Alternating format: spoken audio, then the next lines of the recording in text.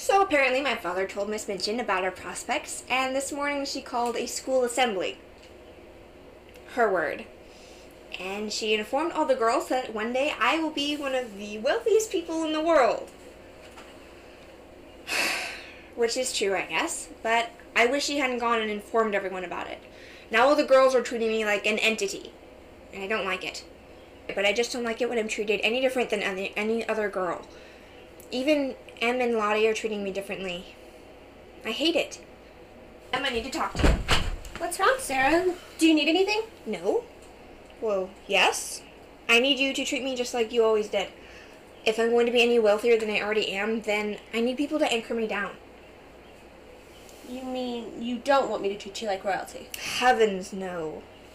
I thought that's what Miss Minchin meant when she said that you were special. Well, she was wrong. I'm not any more special than you are.